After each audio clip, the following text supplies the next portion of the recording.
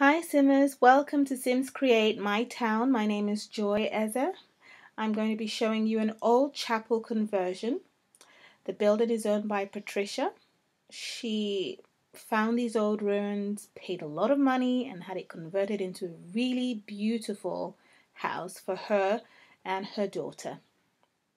That's the entry system. That's Patricia up front. You come in to the building that a ways. There are a few balcony and patio adjoinments to this house because it's built on, well, it's four buildings joined together in order to achieve multiple level roofing.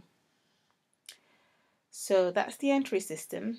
To the left is a lovely bathroom, guest bathroom, and a more private area for private functions.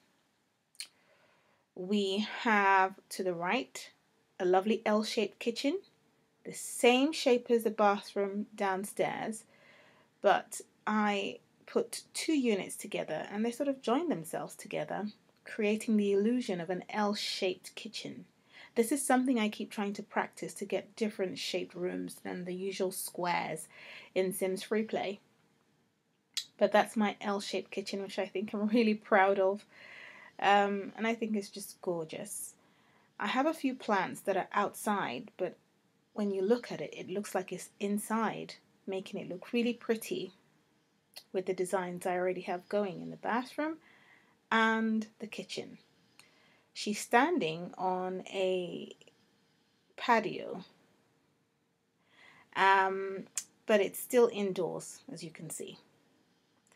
This is an old statue which she didn't remove. She felt it would add value to the house. And I think so. It does add value to the house. She kept it there and it looks absolutely beautiful in the space. There's a stairs to the left and to the right that lead up to a very short balcony. As I say, because it's a conversion, she didn't get rid of the stairs. She kept it for character and it's worked out as a beautiful lookout. I'm so proud of this look here. It's the same on the other side of the house. A little lookout. So if I tapped on that staircase and said use, she would come up that set of stairs as well and it would be a lookout. So those two staircases don't necessarily go anywhere. Straight through that door leads to a dining area. I used a lot of red colors to go with the old walls. It made it look really sharp, really beautiful, really elegant and expensive. She has a Scandinavian fireplace. I do believe in less is more. The features of the building, the old chapel, make it look very expensive. And coming through back into the hallway and into this door leads to a beautiful sitting room. There's a clock on the wall. And these stairs, which is one of the reasons I didn't take them off in this chapel, just accent the sitting room, the room spaces quite nicely. I have to try and turn that off. So yes, looking at the dining with those stairs, it makes it really beautiful in my mind. And likewise, in this space as well, it just gives it a special effect when you look at the floor plan. Up these set of stairs, either of the stairs, lead to a landing taking you to the daughter's bedroom, who has just grown from being a toddler into a preteen, and so some of the toys are there's still some attachment issues, if you may. So that's the preteen stroke toddler's room. She's not home at the moment, probably gone for a sleepover somewhere. And this is the door right opposite to the master bedroom for Patricia. Yes. If I come through these set of doors, it leads to a study, and the daughter as well can come through her door. It leads to the bathroom for the family, and again, a toilet area is sectioned off for more privacy. I love the way I could look at this floor and see the rooftop of the entrance. I just think it's genius.